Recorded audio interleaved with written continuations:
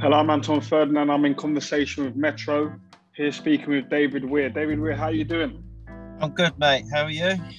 I'm good, thank you. I'm good. I feel privileged to be speaking to you, man, if I'm honest. Thank you, mate. I feel the same. Talking to a football player. I feel honoured that you've got the time to have a chat about things going on in the world and mental health. Yeah, it's as I'm not sure if you're aware, it's very, very important to me. The issues around mental health. The big one being for me is that I think it's great that people are speaking about it and people are more open about speaking about mental health, especially as men. Yeah. But I think for us to get to the bottom of the issues of mental health and get rid of the stigma of mental health I think we need to start looking at the reasons why we have mental health issues, especially as athletes. Yep. And that's what I want to speak to you about today. You've winning so many medals across the board in your sport, and a lot of people that don't know about mental health or have never had mental health issues their thing would be, well, why? How can you have mental health issues when you've achieved what you've achieved? So my question to you really is why have you had mental health issues after the stuff that you've achieved? My mental health's been probably with me since I was a child, but I didn't know I had mental health as a child problems. For me, I only found out a few years ago after Rio when I didn't perform to the best because of things happened out there with, I got accused of, throwing a race and I didn't do my best in a race. And they said that I, messed up the relay. And that really got me down, when a GB coach telling me that I'm not worthy of wearing a GB vest anymore. That was the turning, well, not the turning point. I felt I was having problems before that, but that spiraled it out of control after that I couldn't, I just thought everyone thought I was throwing a race. Everyone thought that I was no good anymore. I thought everyone thought that I shouldn't be in a GB vest anymore and I'm not worthy to wear it. And that was just going in my head over and over and over and over and again. For all the medals I've won, just that one comment from someone that shouldn't really comment on me at all. I've won like over 26 medals for my country. I've won, 8 London marathons, done 21 in a row. So, it spiraled after that. And I didn't know that until I come back from Rio. I was absolutely down. I had lots of mental health problems after that. It's only till I went to a counsellor and I was speaking to them and she said to me, let's go back to your childhood. Let's, tell me about your childhood. And I just told her stories that I remember as a kid. I couldn't deal with my disability, growing up on a council estate, being different, even though my friends never treated me different, but I always felt different. I wanted to play football. I love football. I wanted to ride a bike. I couldn't do them things that, they're the things I love. So I remember every day I just used to cry myself to sleep from really early, from 6 till probably about 16 every night, like looking at the sky and asking the questions, why me? Why did you pick me? Why did I have to be like this? And so my mental health really started way back when I was younger, but it just spiraled out of control after Rio. And like you said, the pressure of winning medals, it just got on top of me. I felt like I was pressured to deliver all the time. I was pressured to be number one in the world all the time, and putting pressure on myself. I just lost. My mind just couldn't cope anymore, and that was it. I just spiraled out of control.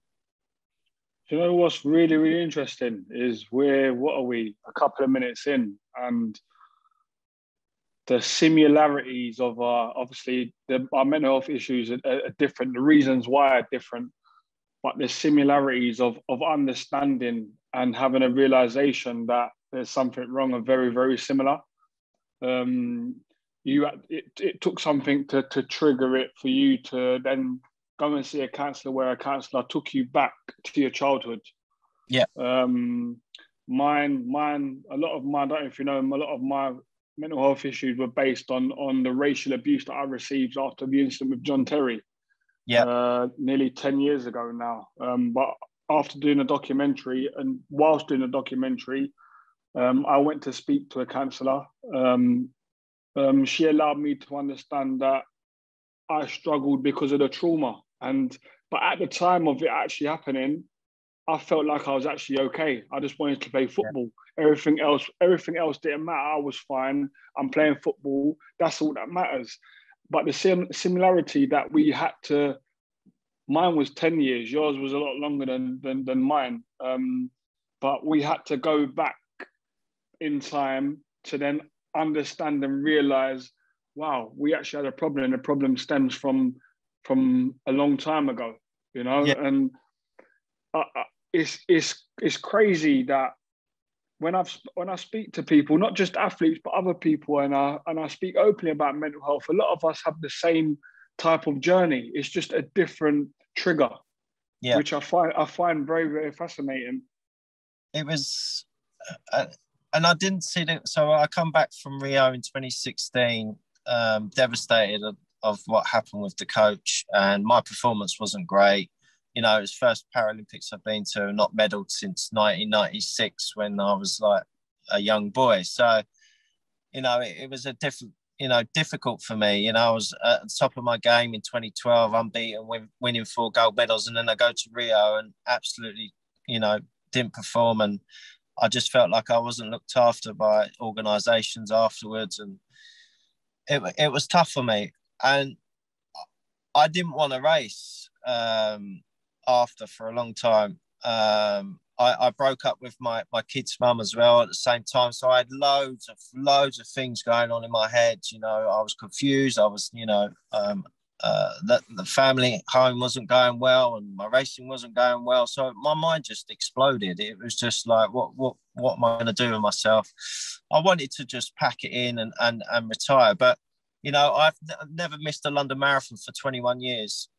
So I got myself up to do it. I don't know how. I don't know how I got the training. I don't know. You know, some days I just couldn't get out of bed. I remember getting tablets from the doctor. What should I take? And I sat there with a handful of tablets thinking, should I take these antidepressants or not? You know, and it was like, am I going to be dependent on them? Do I not? I was so confused. And then I got fit for the London Marathon.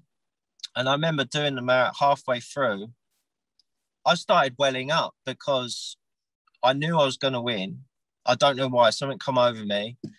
And I knew I was going to win halfway through the race. And I said to myself there and then, if I win, I'm going to just tell the media that I've had mental health problems. I need to tell someone. I need to tell the media what I've been through for the last, I don't know how long. Well, it was 6 months, but it had been longer because it'd been all my life, and that's what I did. I won, and if I lost, it would have been difficult to say I've got mental health problems because people would have gone, "You're only saying that because you lost." Yeah. So I knew deep down, I knew I had to win, and I won that race. And it, you know, I had no feelings though. It was like a record-breaking marathon win, no feeling. And I knew there was something wrong. Like this should be a enjoyment. And that's when I went into the media room afterwards. I was asking all the questions about the race, and I wasn't myself. And they said, "Oh, you're not very happy." And I just said, "Do you know what? I've been struggling with mental health." And they were all gobsmacked. Like, "How have you done this race?" And I said, "I don't know. I don't know how I've won. I don't know this." And then, do you know what? Since I'd done that, the amount of comments I got from men, you know, not athletes, not just genuine men on social media saying, "Thank you for that. It's given me the opportunity now because I've been struggling for years to go and actually see someone and go and speak about it." And a lot of disabled people have have gone through the same situation as me, because being disabled growing up, it's tough. It's a daily battle every time, just going out somewhere. You have to make sure there's no stairs, this and that. And it's draining. So I had a lot of disabled people message me and saying, thank you for speaking out for us. And now I've gone to speak to someone. So I feel like that was the biggest achievement of that day for me, not winning the marathon, but just them people patting me on the back saying, well done for that. I'm proud to speak to you. Do you know what I mean? So yeah, that's our biggest achievement today. Coming out. What? Just hearing that, I'm wowed, because it's like you've just done something, and I can only compare it to myself. That's the marathon will never see me. I can tell you that now. The marathon will never ever see me. And if I did complete the marathon, let alone win it, which will never happen because I'm not that type of athlete, but just completing that type of race, to then put that aside and think about others, and come out and tell your truth, which will help others. Yeah. That's where the power is. That's where the power, and that's why I'm sitting here saying, okay, there's two sides to why I'm so excited to be chatting to you, and I feel so proud to be speaking to you. Is there's the athlete side of you, but then there's the person side of you, which is like what you've just spoken about. And I just think, like, wow, it's just something that I can't put into. I find it hard to put into words. Like, that to me, that's strength more than anything. People look at me, I'm strong, I'm this, I'm mentally strong. No, stuff like what you've just said, that's strength to me. Being able to, as a man, being able to feel vulnerable and show vulnerability, that is strength. And I think there's still a lot of people, a lot of guys who struggle with that, which plays a massive, massive part in why they don't know that they're in a dark place, or why they're having mental health issues, because they don't want to let go of the bravado of being a macho man. Yeah, I've had friends, commit suicide, when I was younger, because there was nothing out there for them. They were struggling with stuff, and you get the phone call the next day. It's absolutely devastating. One of my friends done it literally a couple of days after my birthday, leading into 2012, and it was devastating for all of us, the community, the estate where I grew up on, and it's heartbreaking, because he needed help and he just didn't tell anyone, and now, like, I see that, and I've gone through it myself, and yeah, there's times where I have been in a very dark place where I didn't want to be here, and that goes right back to when I was a kid. I used to just say, why am I here? What is my purpose on this planet? What I can't do the things that I really want to do, and if I didn't do sport, I probably wouldn't have been here. It would have been that bad that I had to find something that gave me a dream, or I could be successful in, and wheelchair racing was that, and that's what I got the buzz out of. My brothers were professional boxers. They were at a high level, and most of my friends were playing Sunday league or little league when we was kids, and I had no other story. I love sport, and I didn't have a story to say, oh well, I did this in training, or I did this, and they had all these stories, and I think if I didn't have sport, I would have been in a worse place than I am now. Sport has given me absolutely everything, the joys, but it has given me the lows as well, with pressure and the expectation of being number one in the world, or winning gold medals, and after that London Marathon, I had to just stop for a while, because I thought that sport was making me very depressed, and it wasn't. I didn't realise that until 8 months after. Like, I had a complete rest. I've got an academy. I couldn't go down to my academy to see the young athletes. I couldn't be around wheelchair racing or wheelchair, disabled people. I just couldn't cope with anything. I couldn't get out of bed and stuff. And I thought it was the sport that was getting me down. And it was only till my coach said, right, come back slowly. Let's do a couple of sessions. You've said you're going to do the London Marathon. You need to start training. So I did a few sessions in October. I wasn't ready. I wasn't ready. And I got back in my chair in January. And then I just started to enjoy the training. That's what, start enjoy the training. Don't put pressure on yourself. And then I won London Marathon again that year. So it was just, and then now I just absolutely love it again. I've just, I can't stop training. I love competing again, and I've got the love for it again. But I realised that having that time out done me worse than actually doing the training. I should have just kept training and not done the racing for a bit and just kept fit, because as soon as I started training and feeling fit again, my mind started to get better. And that's when I knew that I have to keep training, because when I was sitting at home and I was going to see my mum, but I didn't realise that training was a good tool for your mind. And you hear so many talk about it, Yeah, definitely. I mean, I've been retired 2 years. This whole year and a bit, we've been basically been in a lockdown. The thing that's kept me going, other than my wife and kids, has been doing training. I train every morning, Monday to Friday, and that's what's kept me sane, so to speak, in terms of that kept me in a routine. Yeah, and as athletes, routine. we lack routine as athletes. That's a given. Going back to the Olympics, what were the difference between each Olympics that you went to? What was the difference in them, which you could tell, like the difference that from the first one to the second one in terms of your mental health? What was the difference that made you feel the way that you felt? I think in 1996, I was I was 17 years old. I just turned 17, so I was one of the youngest GB athletes there. I was buzzing to be at a Paralympics at 17 years old, made a final and done all right. Didn't medal, but I just got a bit disappointed that after that, the Paralympics will never be on the same level as the Olympic guys.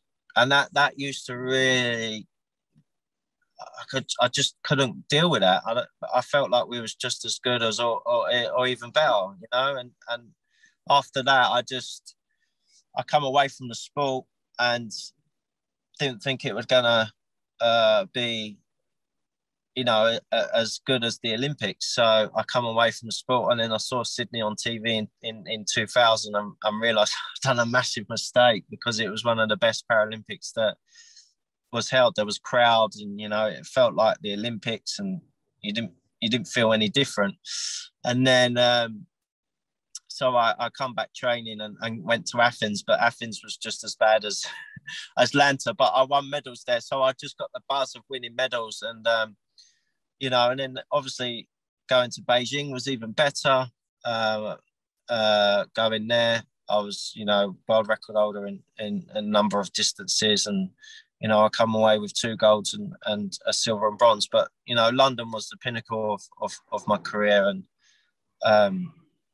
going there, do you know what? Going there, my mental health state was pretty good. I dealt with pressure a lot differently then.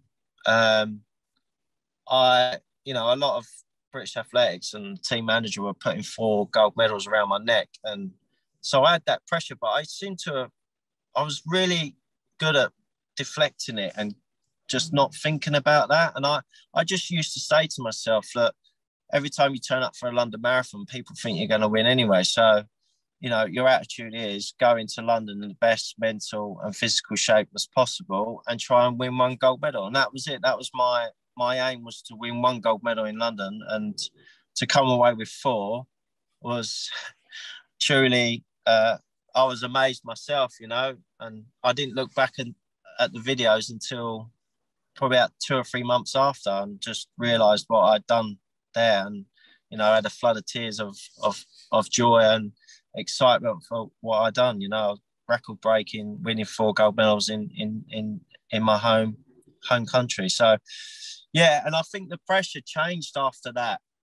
You see one comment if I didn't do well in a race, or you see it on BBC Sports page, and I didn't win a race, and I've maybe come fourth or fifth, and it'll be like, is that time for Dave to retire? Or is just the little tiny comments just really started putting pressure on me, because Wow. I've done one bad race, Again, like different, but the same. A lot of pressure that I had growing up as a footballer was obviously being in the shadow of my big brother, Rio, who arguably was the best in our position. And similar, like you say, you'd read a comment, if you hadn't won a race and someone said, is it time for you to finish and stuff like that. Mine was, if I never done something that I likened me to Rio, within 5 minutes of someone watching me, I was rubbish. I weren't good enough. I think you'd get more pressure because you got more of a bigger profile. See, mine wasn't too bad because I wouldn't have, the amount of social media followers like you and Rio would have. Did you have social media then? Yeah. No, so. not when I was younger. But as I got older, I'd still see stuff I would see people on my Twitter feed, on my Instagram feed, and I still see it today. You're rubbish. Rio's the better thingy, which I can't sit him and say isn't the truth, because it is the truth in terms of what he done and what I done in the game. But even though I'm proud of my career and proud of what I achieved, coming from a council estate, and proud of being able to come out of Rio's shadow, hearing and reading them comments, they still have some type of effect on you. I don't know why, because I should be used to it by now. It's been happening since I was 9 years old, so I should be used to it by now. But they just have that little thing that they always just get you. Yeah, and it's the comments. I think it's a bit like when you go and get a takeaway and you look at the reviews on the app and you think, you see one comment that gives it a bad review. You're like, oh, do I really want to eat from there? And I think it's simply one bad comment and you think it's the end of the world. So, I think you guys must have had, you're in the papers a lot as well and reading the back pages, and it must have been dreadful. For us, it wasn't too bad because of the we're not in the press as much, even though I would like to be in the press as much, because I want to, push Paralympic sport as much as I can and make it as good as it can be. But yeah, I think we was in the press, I think, for 2012, when I was in the Olympic Village. I remember it amazed me that we was in the village, sorry, and GB had this house where we would go in and see the papers every day.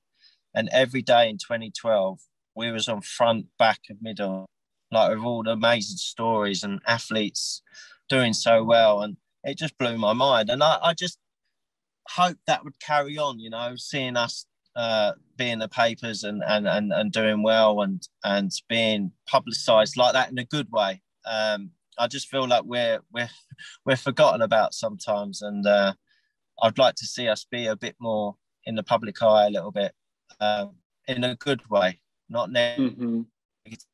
So that's next stage, I think, for us. Okay. You see, I gathered from what we're talking about here and hearing you speak, a lot of the pressure you put on yourself rather than it being from the public, in terms of having to win stuff. Do you sit here today and wish you never put that type of pressure on yourself? Sometimes. I think, though, that I have to do it to get me up for training and working hard. Even now, I think I have to really put pressure on myself now a little bit more, because I'm getting older, and the next group of wheelchair racers that are coming through are absolutely awesome at the moment. So one of them that's doing the marathons is 20 years younger than me, so I'm old enough to be his dad. And so that keeps me on my toes. So sometimes I like the pressure because it makes me train a little bit harder. now I'm in sort of like a better mental state that I can really perform better in training and when I've been racing. So, since I've actually moved away as well, I met my partner and I moved to the coast, and that helped me out a lot to be out of the area and, new training set up. I still come up to London and train in Kingston on a Monday and Wednesday and see my academy and my coach. So, I think a lot of things are just really helping me out even more with mental health. And being by the coast, I can, when if I feel a bit down, I could just go by the sea, and it just, I don't know, something by the sea air just makes you feel better. Along the coast with the missus, and I'm thankful I met her 2 years ago, and since I've been with her, my mental health's been the best it's ever been. Oh, wicked! That's nice to hear. Do you you can tell me to shut up if it's too personal, but do you find, obviously with your partner now, you must be more open with in terms of talking about it, which allows you to now be in a state of mind where you're better than you ever have been? Yeah, I feel like I don't have to hold things in. If I feel like I've got something to say or I've got a problem, I can sit there and talk to her about it, anything. And she's the same as well. She can, talk to me about things. But before, I used to let things bottle up, and then I'll just explode. And then they'll like, well, what's wrong with you? You haven't, and people don't know what's going on. You haven't said nothing. So, yeah, if I feel like I've got to talk about something, I always sit down and have conversations about everything, about life, about what's going on, with COVID and with everything, with life. So, and she's been absolutely great. She's an art teacher, so she's good at talking and listening as well. So it's great.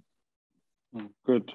What did it feel like when you realised that you had issues stemming from your childhood about your disability? What did it feel like when you actually realised that was a major problem?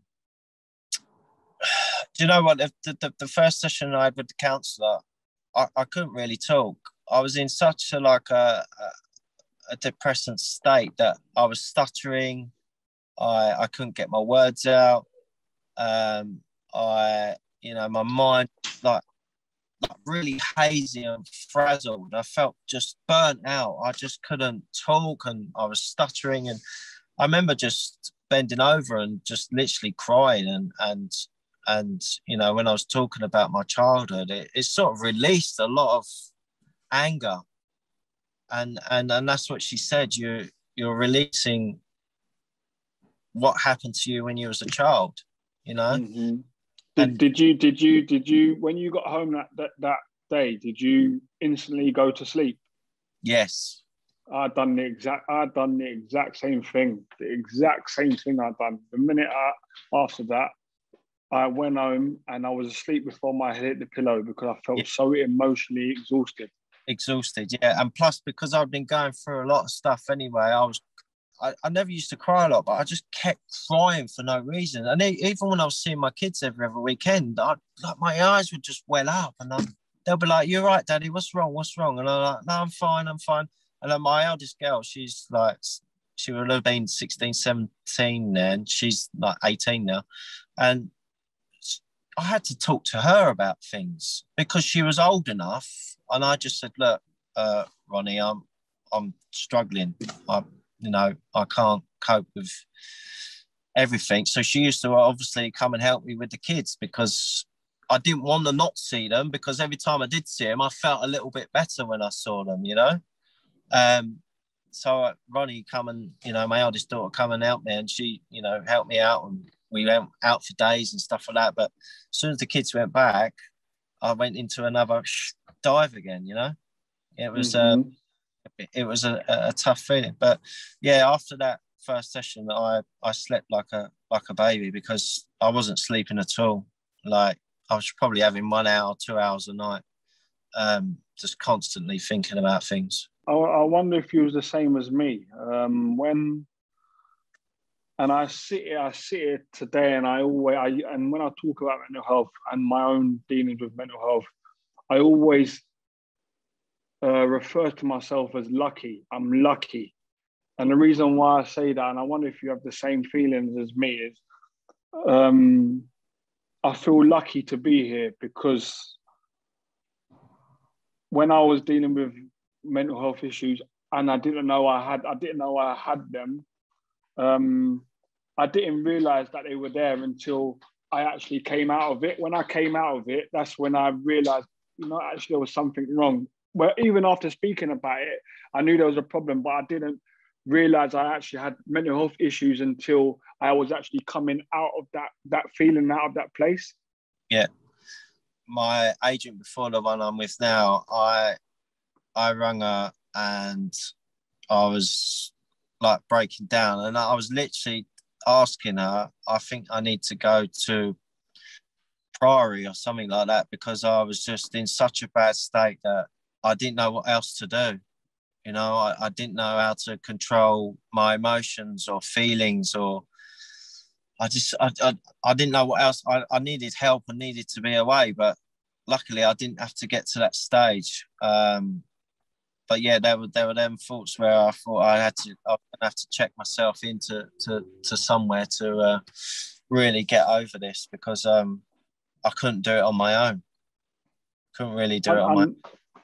I never ever really got to that stage where I felt like I needed maybe some type of help, like going to the Priory or something. But it was just, it was a weird feeling for me. Like I felt, I didn't feel like a man when I was coming out of it.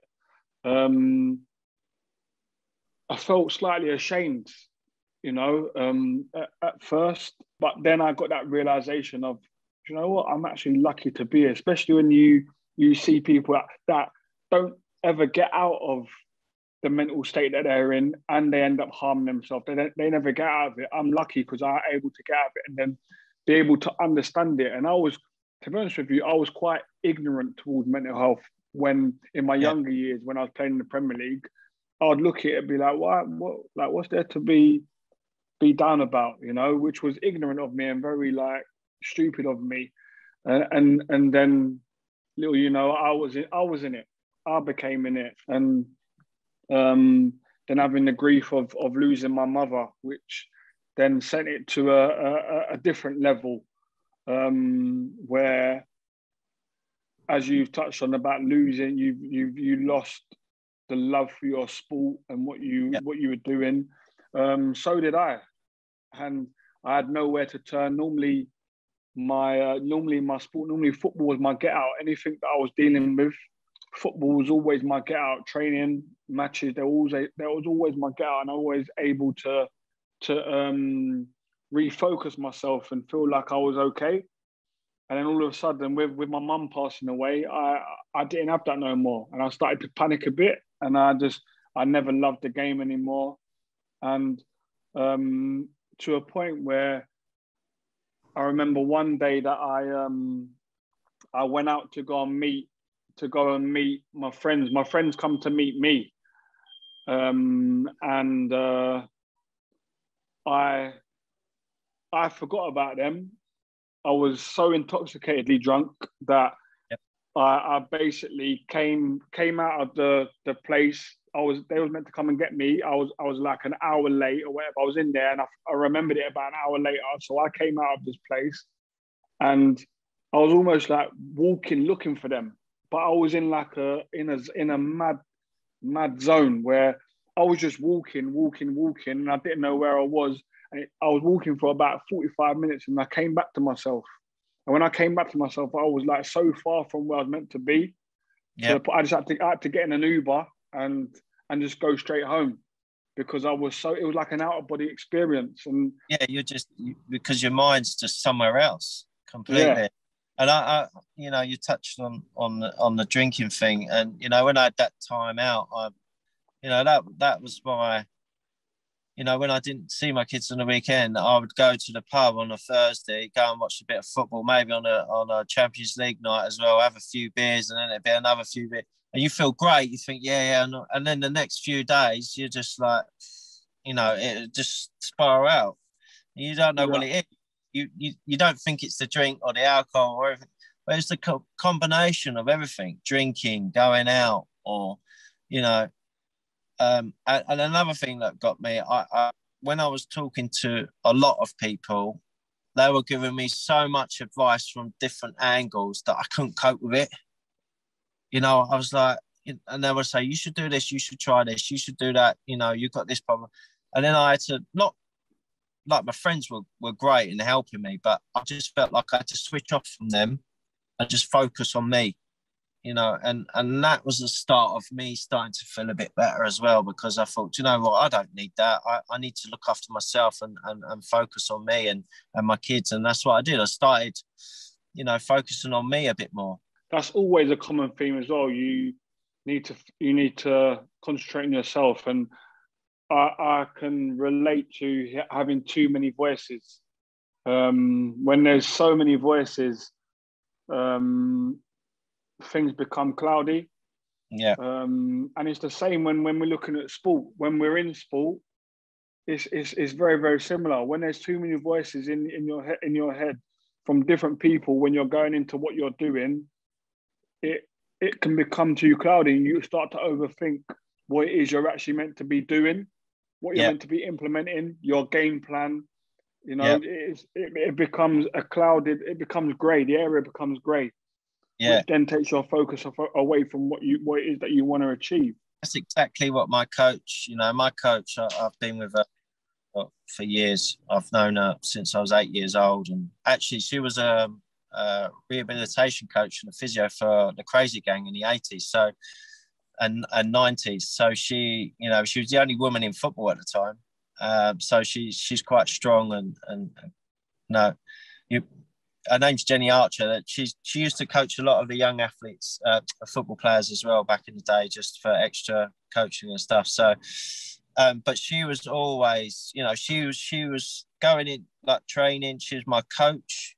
She was my, you know, go-to person if I was like struggling with, you know, races or struggling with stuff. She was my mum as well at some points. Do you know what I mean? And I always say to the young lads, you know, when you go to races, mingle and talk to the other athletes, but, you know, if they start giving you advice, just don't take it in, because, you know, you've got me, you've got Jenny, you know, you've got people around you. They're just trying to put you off and make you worse because they're going to compete against you. So just don't listen. Just concentrate on yourself and focus on what you've got to do on that day. And they, you know, they come out and go, actually, you're right. Someone did come up to me and say, well, if you change that, if you do that, and what did you do? So I just said, oh, thanks for that. And then walked off and got ready for their race. I said, because it's just gamemanship. They're trying to put you off and try and, you know, and try and beat you. So, it's just mad things like that. It's mad, isn't it? It's like everything's a mental test. Like what you're saying there, is trying to get into someone mentally to try and change their thought process. Everything's a mental test, which is why, and especially as athletes, we understand how important the mental side of our sports are. You know, so imagine you understanding how important the mental side of the game is, but you're having mental health issues. Yeah, it's almost a recipe for disaster in what it is that you're meant to be doing. Yeah, 100%. I can really relate to that. And you know, going into 2012, my mental state was probably the best it's ever been. And then going into Rio, I didn't know that I had mental problems, but obviously I did because I underperformed. And then obviously I got accused of things while I was there. So that just drove it on even more. Yeah, I definitely can relate to that. How did that really make you feel when you was being accused? I'm someone who was an athlete, and to be accused, I was accused once for not wanting to play a game. This was in pre-season. I had a slight hamstring injury, and the manager and the assistant manager were off accusing me that I didn't want to play. And that hurt me deeply, that they thought that I wouldn't want to play, when if they actually would have got to know me a bit better as a person, they were quite new to the club. And if they would have got to have spoke to me like as a person and not a player, they would actually have known that would never have entered their head to think, well, I wonder if he don't want to play at all. So how did that really make you feel, hearing someone say that? Do you know what? The story is that we had a team. I was going there for my races. So I was doing 400, 800, 1500 and marathon. And then we had a relay team, and we had the European Championships early July or end of June of 2016. And I went and done the same events there, and we won the relay, and we was number one in the world. And I thought, right, this is great. We could win a medal in Rio. And the coach there was there at the time, and we was doing really well in the Rio. But when we got to done well in Grosseto in Italy for the European Championships. Mm-hmm. But obviously everything wasn't going right in Rio. I missed the birth of my fourth child, Lenny. So that was on my mind. And then my races didn't go to plan, my first races. And, I had, when was it? I did the 800, didn't go well, didn't do well, didn't make the final. And my team manager at the time, she said, I want you to concentrate on the marathon. And I said, we can't. I said, because you've brought out a young lad here to do the relay, and he's only doing a relay, and you've got no cover for me. So how can we can't do it, because it's not fair on him. He's a young lad, it's his first Paralympics. And what are you going to say to him? You can't race because Dave doesn't want to do the relay. Because I did want to do the relay, because it was a good opportunity for me to win a medal as well. It wasn't going to plan. So that didn't go well, the 800. And then I got up to the track and I'm getting ready for the relay, talking to the team and stuff like that. I don't know why, just on my leg, I had no energy. It's like a 4x4, so it's only 400 meters. I couldn't get up to speed. I had no energy. It just didn't go to plan. And then I come off, went up to the warm-up track, and the coach come running over to me. You've let us all down. You're disgrace to the country. You've done that on purpose to annoy me. I was like, why would I? I was obviously swearing. I was like, why would I effing do that? Do you know what I mean? I'm here to win a medal as well. And why would I do that to jeopardize my makeup? I'm here to win. I'm born to win. That's what I do this sport for. And she was accusing me. And, it was so embarrassing, because the wheelchair racing family are quite close. So they've known me for years. We race each other a lot over the year. And it was so embarrassing for me, for her to come up and say that to me. And I just went into this hole. I just wanted the ground to eat me up. And then I've tried to get away, and then she's chasing me, accusing me. And then I've gone halfway round to my team manager, and she said, "Are you okay? What's going? That didn't go to plan." And I said, "Have you just seen what she's just done to me?" And she's like, "What?" So I told her, and she's coming up, running over to do it again. And then obviously she's had to tell her to back off. And there was other things, she threw my chair out the tent that we was in, but no one had proof that she did it. But and the only person, who messaged me, was working in the media, was Tanny Gray Thompson. And do you know what she said to me? The only thing she said to me, she just said, "Are you okay?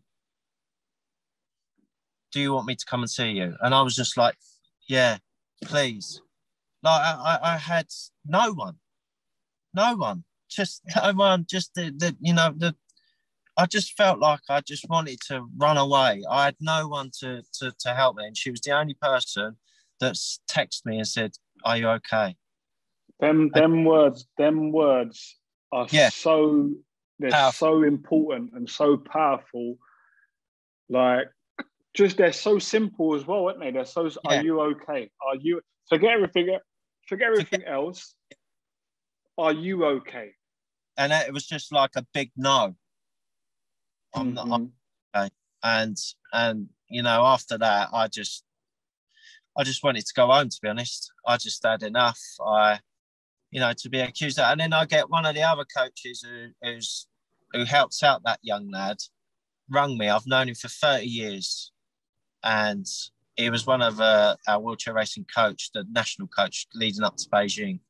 And I helped him out after, you know, he lost his job after that. And I wrote letters in to say, can you keep his job? And, you know, he's a great coach, but you know, I helped him, and he rang me and said, I'm disgusted the way you've performed today. I can't believe you let that young lad down. I said, you've known me for 30 years, and is that what you think of me? Is that really what you think of me? You think I've done Mm-hmm. that to upset, you know, the other racers, or to upset that coach? Not in my. I said, you know what? Don't ever talk to me again, because I know what I feel and I know what I've done, and that's it. Don't ever talk to me again.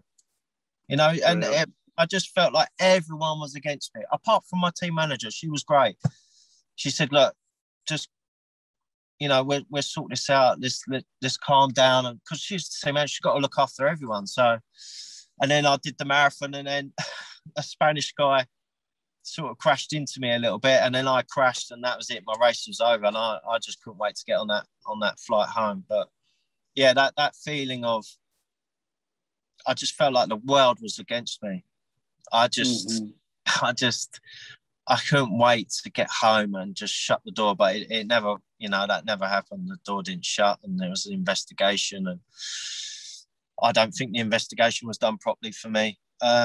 I was never got help for mental health. It was all left on my own. I just felt like I was just, you know, thanks for everything. See you later, Dave. You know, you've won your medals. Your time's up now. And that's the way I felt. I just felt, you know, I've won 26 medals in all. I've won so many marathons. I've put my life to represent my country. And then I just felt like I was just thrown away like a piece of paper. I think just hearing what you said there, and there's so many similarities to my incident and what happened with me. I touched on this earlier about sport. It's good that people speak about mental health issues and stuff, and people are more open about it. But to get to the problem of it is to get to the root of why it's happening. That's going to eradicate it quicker than anything. I wonder if, like with me with football, and I think this is why it hasn't been dealt with in football, because yes, they're making noise about people speaking about it, and it's fantastic, but no one wants to get to the bottom of the issue. And the reason why they don't want to get to the bottom of the issue is because if they do, then they'll be scared of being held accountable to be playing a part in why it's happening. Yeah. And I wonder if that's the same within your sport, you know, and especially in sport as a whole. I think it is. A sport has a lot to answer to the reasons why we have this problem. But it is about, to get to the bottom of it, people need to be held accountable for why they're doing it. Like the woman Jenny Banks, she should be held accountable for that, because that should never happen again to anybody, whether it be from her or anybody else. But will the people in power want to hold her account for that because of what happened? Well, there was an investigation about it, and you know, I could have earned money from my story, and I didn't. I said, no, I'm not doing any stories. I want the investigation to go ahead, because I feel I've been treated truly wrong. And the investigation was done in-house, pretty much, with British Athletics, and the investigation come to a conclusion that there wasn't enough evidence that she abused me. When they had letters from the IPC, from national coaches, that they said they were disgusted at the way that David was treated at the side of that track. He's not just an ambassador for GB, he's an ambassador for the whole society of wheelchair racing. Yeah. And then someone obviously put a complaint in about my chair throwing through the tent, my day chair. And it was all squashed, and that was it. That was that I had no, well, actually, this is not what we spoke about. You've heard my side of the story. I just felt like I've won so much for the country, and they sort of believed her story over mine, even though I've been doing what I've been doing for the last 20 plus years, Yeah. And it just wasn't a fair outcome. I don't think it was ever a fair outcome. And, I don't like dwelling on the past, and it's happened and stuff like that, but I just felt like I wasn't treated in the best way possible. How do you take care of your mental health now? What steps and what do you do now to take care of your mental health? Firstly, I've got a great woman next to me. Victoria's been amazing since I've met her, and I was on the road of getting better, but since I've been with her, and I think just having positive people around me, a family, a dad comes out on a bike and trains with me, and just having positivity around all the time, and I think because I'm enjoying life again, being disabled, you do have days where it's frustrating getting in and out of the car, and then you forgot something in the house, and then you got to get back out and then get your chair out and then get back. It's just little things like that. But it's not like, I haven't been depressed the way I was for a very long time. And I just think it's because the people around me that's helped me. Have been just amazing family, and seeing my kids growing up and seeing them as much as I can, it's helped massively, I think. That's great. And what does your academy mean to you? My academy means the world to me now. Like when I was going through my bad times, I felt so bad because I wasn't there all the time, but I just didn't want them to see me the way I was, to be honest. I did go there a few times, but I couldn't get involved. They'd ask me questions and I'd be a bit aggy, a bit not aggressive, but just tense and stressed all the time. So now I'm down there on a Monday and Wednesday, and I just love seeing them, working hard and doing well. And it was a dream that I had in 2008 that I was actually quite selfish, and I didn't really think about other wheelchair racers or about my sport. I was just more focused on me. And I remember just having this vision in Beijing. I saw the Chinese and other developing countries in our sport coming in with teams and teams of really world-class athletes. And I looked at our team and we had I think 6 or 7 wheelchair racers. And I was thinking, this ain't good enough. What if I just, break my arm and I can never race again? Or, I just have enough and I don't want to race anymore. And I had this vision, I've got to do something. I've got to put something back in the sport. And London took over my life after that, really, because I had to concentrate on that. But I knew it was a good place to start after 2012. And that's why I said to my coach, let's set up the Weir Archer Academy. And that's what we did. And we got great numbers coming from pretty much south of England to come and train with us on a Monday and Wednesdays, and at the weekends. We got one young boy that's, living up here now, and he's originally from Cornwall. And we've got a great bunch of lads from South London, some, from being in gangs and stuff like that as well. And, I've had accidents or been shot, or, one guy had a motorbike crash. And so, we've got a mixture of people, and I just love being around them because we can relate, we can talk about, if they're having a bad day about their disability, I can talk to them and I know where they're coming from. They could talk to an able-bodied person, but able-bodied people just don't quite understand. It's a hard thing to, but they can come in and they might be a bit, and I'll talk to them and they'll be all right. They'll start training and they'll feel great, and that's what it's about. It's not just about getting the next world-class athlete. This academy was set up just to get people fit and healthy, to be honest. And that's what we've got. We've got young kids from 8 years old up to 30 plus. So, you know, we've got about 26 athletes at the moment, which is great, and it's growing, and we're running out of space. So we're trying to, you know, get the funds, and, you know, wheelchairs cost it, you know, not cheap to get. So we've got some good sponsors that are backing the academy. So it's great to see. Oh, wicked. This I can't. I find it crazy. We're two different people, two different walks of life, two different sports, but been through stuff that's very, very similar. Albeit the triggers are different. The reasons why are different, but the process, the journey has been very, very similar, which is I'm sitting here in awe, because it's like, wow, like, and even to do with the academy, it's like I've just launched my own academy for football for my community here, and it's when I'm talking about racism and we talk about grassroots level, people at grassroots level don't have a voice. You know, they don't have a voice. I was in the Premier League. I didn't feel like I could have a voice on my own incident. You know, and that's what I'm here to try and change.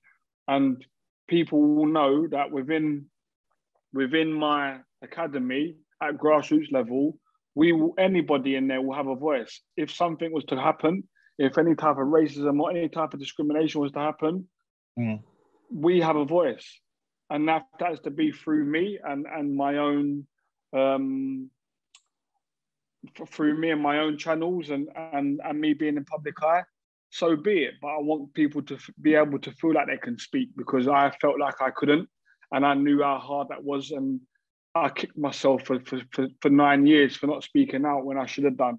And I just commend you for what you're doing. And that's why I wanted to ask you that last question, which was about your academy and what it meant to you, because I just wanted to know if we had a similar feeling as to why we've both done it. And it's just crazy how our journeys are so similar, even though it's different.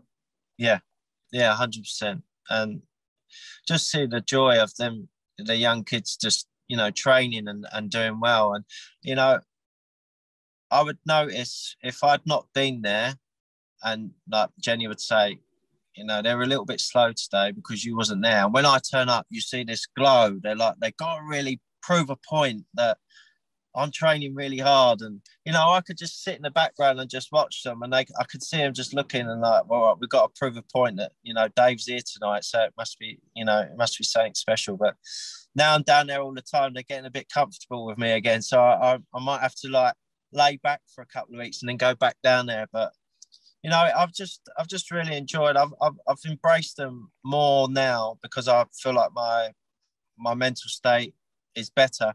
And to be honest, when I was younger, because I couldn't deal with disabilities, I couldn't deal with anyone else with a disability either. You know, even I know it's strange, but even when I used to go clubbing when I was a youngster, like Camden Palais and all that, and if I saw someone else in a wheelchair, I didn't really want to talk to them. I don't know why.